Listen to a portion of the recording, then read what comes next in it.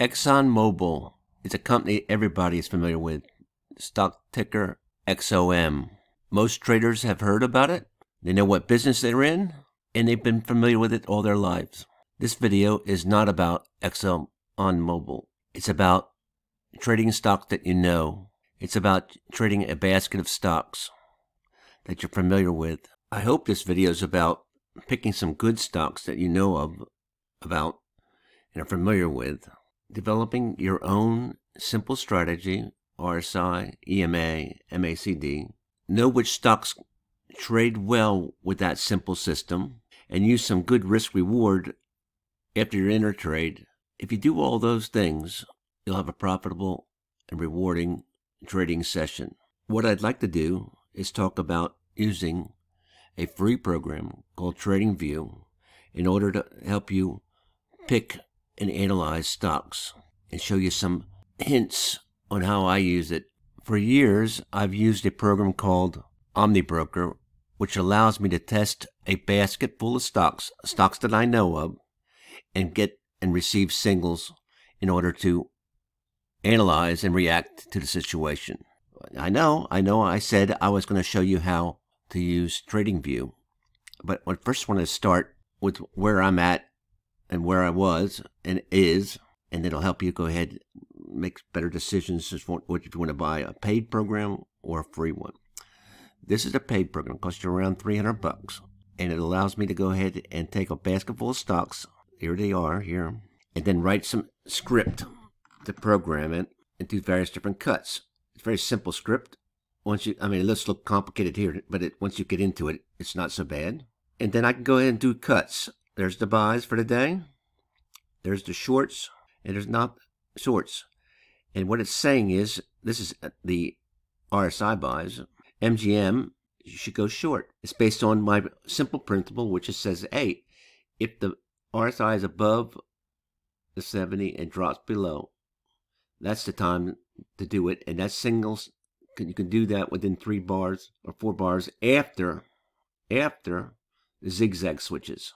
And the zigzag has switched. So is the MACD. The MACD's got the same rule, is that when you get a signal and the MACD is below the 0 line, which it is, for a short, the MACD has to be above the 0 line, and for a long, it's below it. We don't want to take it below it. The stronger signals are above it for a short for MACD. But the rules are very simple, and you can apply them and visually apply them. But I don't need to do that. I have a program that shows me all the trades that I can possibly take. So that's really nice. And each night I get a little report, and I'll make my plans for the day. Now let's get on to Tradingview. In Tradingview, it has a backtester, by the way. That's a backtester and a screener. But it only lets you backtest one stock at a time. Whereas OmniBroker, where I was using, I can backtest that whole series of stocks all at one time. It makes it a lot easier. That's one reason why I don't use Tradingview for everything. But it allows me also to have a list of stocks. And here's the list of stocks now: Apple, Telsa. And you go down, and based on some rules, again, here's that zigzag. And if the RSI is going down and it's down below, and the zigzag is in that same direction, which it's not, you could take that trade. Likewise for the MACD, you could do the same thing. Take that trade if the MACD had a little red ball and it was above the 0 line. Okay, and it is above the 0 line, but you don't have the little ball. Well, you might get one soon. But you have to have the zigzag going in that direction. Or, in my case here, the zigzag hasn't not know what it's doing, like this one. This bar, it knew exactly what it was doing, but now this bar is causing it some problems. So that's when you can, when it knows, when you have the zigzag not knowing what it's doing, we're assuming it's going to go down, and that's a red bar. We're assuming it'll go down, and that's when you can take that trade. If the RSI was dropping, or they had the ball here, this would be a nice trade if you get the right conditions. But it's a list, and you can make a list on Tradingview in the free version. Very nice. But I would like to get a little, hone in a little bit. This is a long list. That's not a long list, but that's FANG stocks. But my master list, give me that.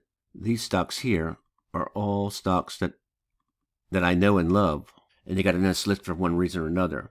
Nike, But I want to do what I was doing over in the OmniBroker, okay? And I don't want to pay for the program, okay? So how can I do this? Let's look at the stock screener for a minute. You double click on the stock screener, brings this little thing up, and you can go ahead and define it further. For a minute, we will do that. You have 10,000 matches, okay? And you can go ahead and sort this, the strong buys. But the problem is, has anybody heard of Leader Capital? Well, I heard of Wells Fargo, by the way. But some of these things here, I don't know anything about it. That's why I say it's best to have 10, 20, 100, 150 stocks that you know the names of, rather than going through. You just don't know. But you can filter out. Now let's do a little filtering. Let's filter on the average volume. We want it to be at least $1 million, and that takes out 3,000. We want the market cap to be at least 300 million. Let's make it 2 billion. Let's use the large cap, mid cap, large cap, and that took it down to 1,400. And over here in the technicals, we went to RSI. Now you can choose one in the 14. That's everybody else uses it. I want a little quicker action, so I want it to be. I'm going to go long, so I want my RSI to be below 30. So I'm going to say 35. That way, if I miss it just a little bit, I catch it. It's a matter of preference. You can do anything you want. There's also an MACD here, and that brought it down to 330. Simple moving average, and we are going to do a strong buy and a buy for the oscillator, and that brought it down to 6 matches. Ramp. Anybody heard of any of these stocks? I haven't, and you can go ahead and check them out. Zigzag doesn't know. There's nice long lines here. Okay, that's what you look for when you're doing this, especially if you're making a list. You want those lines to be nice and long, but it seems to be no momentum whatsoever, and I don't know what it even does. So this is not going to work out. The point of doing this was, this is the way most people do. They go to the screener every day. They do some criteria, and then go to the stocks, and they go ahead and buy stocks that they never even heard of. And I think you'd be much better off to buy stocks that you know. So you can have various different lists in the free version of TradingView, and also you can have and flag various different stocks. This is my blue list, which happens to be all the basket of stocks that I know and love. The same basket of stocks that I'm using over in OmniBroker, except for I didn't update the last 20 I put in, but I added some security stocks this past weekend. But it's the same basket of stocks that I know and love and know a little bit about. And everybody should have a basket of stock they know a little bit. But I flagged them. Now watch.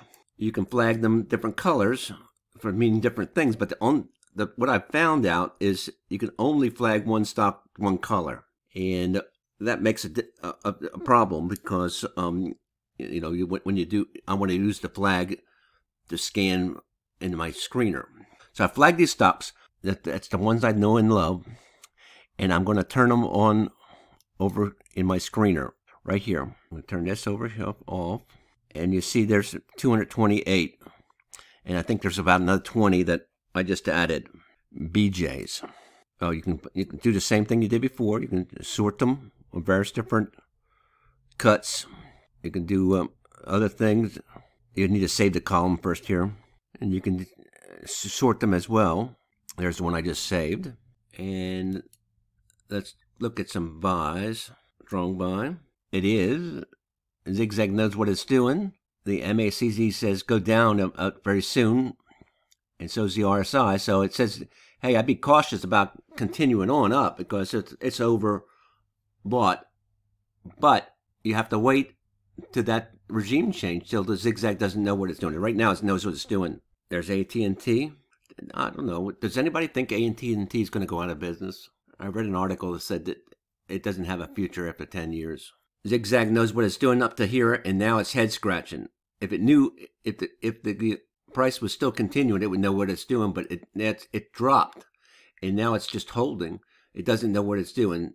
MACD thinks it's going to go down, and RSI says it's going to go down too. And the way I play it is when the Zigzag does not know what it's doing, and I get a single when the RSI drops below the 70, which it has, I take the trade.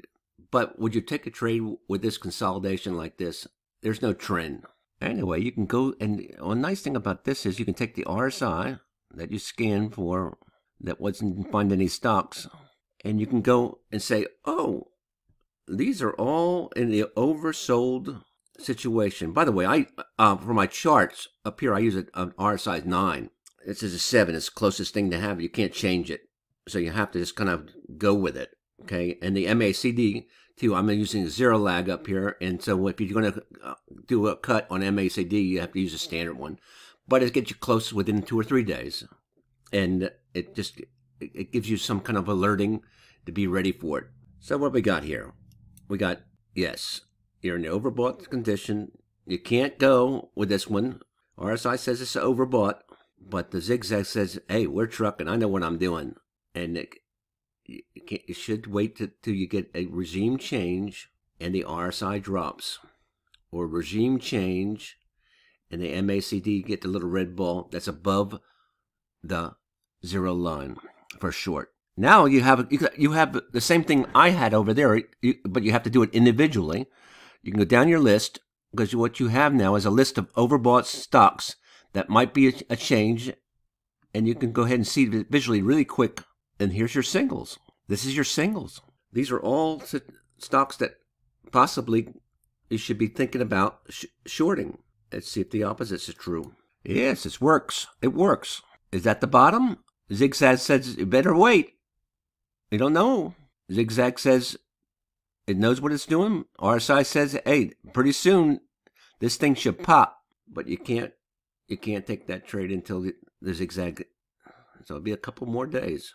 So each day you could come down really quickly if you're using the RSI indicator, and really, really quickly and scan for your stocks and see what singles. This is an easy way of getting 4, 5, 6, 7, 8 trades that you possibly could take when the market opens, because you're ready for it. You could do the same thing when the MACD, which is a standard MACD, is negative and positive. So you can go ahead and search for and do a right click and sort for negative and positive. And that'll give, and you can quickly look at your zigzag and the MACD and quickly find some singles for that way. Clicking and changing the table to oscillator, coming to the far right, you see momentum, and you can search for stocks that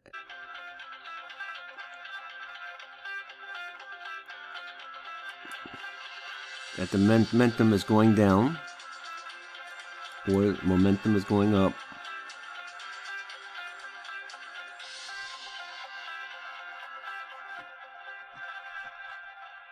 Here's your MACD single. You click on that, it's a positive. So when this MACD is positive, you should see a similar type situation over here in your zero lag. Sometimes you don't get it, and that you look for some short conditions when that happens, and you got it up here. Zigzag is going down. Your MACD is positive. Look for short conditions. Unknown. Zigzag doesn't know. This is a positive. You may want to go down. Anyway, I use this very infrequently for the MACD, and I look at my zero lag and see if I get a positive. I look to see where the negative is at. Positive. See where the negative was 2 days ago. That is a good one, and it's not too late. Caterpillar. Not too late. Zigzag is down.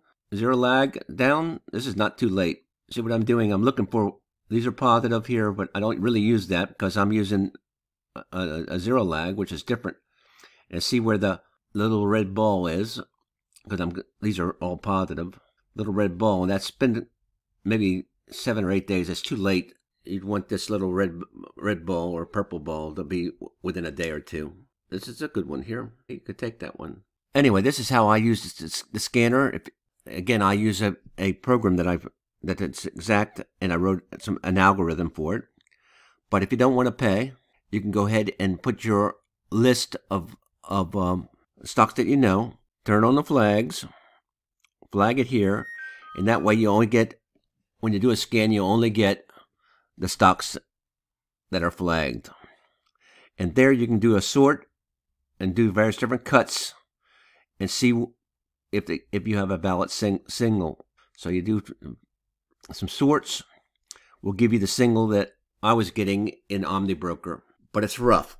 But if you're doing swing trading and you're doing it on a daily time frame or a weekly time frame, rough is good enough. So in summary, the essential elements of a good trading system are having a strategy, a simple strategy. And I showed you in TradingView, there's many different strategies you can filter on, but you have to use their settings. And then I did not show you this, but if you take those trades using a proper risk-reward ratio, in other words, your profit is more than your loss, you have a winning combination. But the first thing you need to have is stocks that trade well with your simple system. And you have to have a list of those. And each morning you have to be able to get these signals. In other words, to do your due diligence in the morning, you need to have this list of signals to go ahead and react to at the open. And I hope I showed you one way of getting those simple signals is by doing flags, setting the filter, and then doing sorts. Sorts based on the rough strategies that are embedded into TradingView. Not perfect, but I think it's really, really usable. Please like and subscribe. I hope this helped. In a few months, I'll redo this video and organize it better. But right now, this is what I've got. Nothing's perfect in life. Happy trading. Catch you on the flip.